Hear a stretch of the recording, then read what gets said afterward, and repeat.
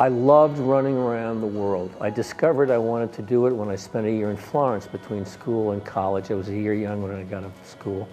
I got admitted to college and then spent a year in Florence when I was 17, and found out that I did really well being thrown in a foreign culture, another country, another language, and adapted myself very well to that. I have an ear for languages. I'm an idiot in math and science, but I've got 3 or 4 languages under my belt. And I love to travel and I love adventure. There are 2 parts to being excited about your job. One is to try and know it before anybody else does. That's the essence of journalism, breaking news. The second one is a different kind of story, which you feel passionate about, and it could be anything. Someone in health sciences will be fascinated by a new medical discovery.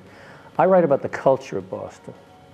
And there's a famous letter called the Argonaut Paper that Jefferson wrote to Adams, knowing that this was creating and furthering his legend. We were the Argonauts, fighting for freedom. And so anyway, that's the kind of column that I just loved, and I get huge email because Bostonians who think they know about Boston had no idea about that, and other people new to the city were fascinated by it. I wrote a lot of those.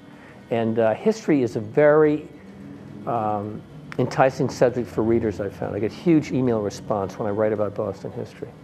My name is Sam Allis. I report for the Living Arts section of the Boston Globe and Boston.com.